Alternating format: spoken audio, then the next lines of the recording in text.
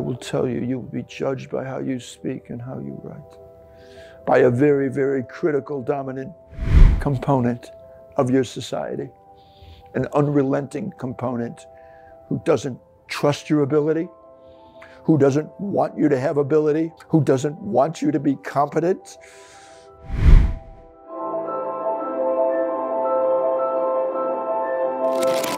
And how we were thinking about that as young kids, 6th and 7th and 8th grade, talking about reparations. Do you believe it?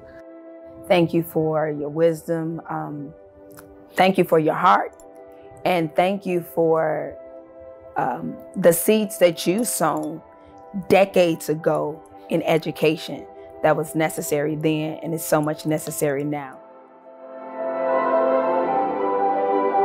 No other teacher, no other school, and I can say this honestly, no other black teacher I ever had in my life even stepped that far to give us that history and knowledge and self-worth of ourselves.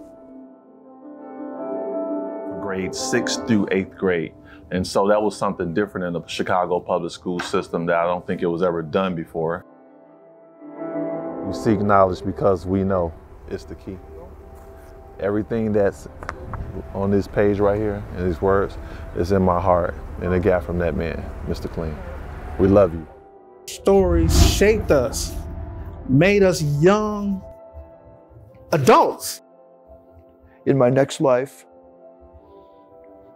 I'll come back and you'll be in my class again.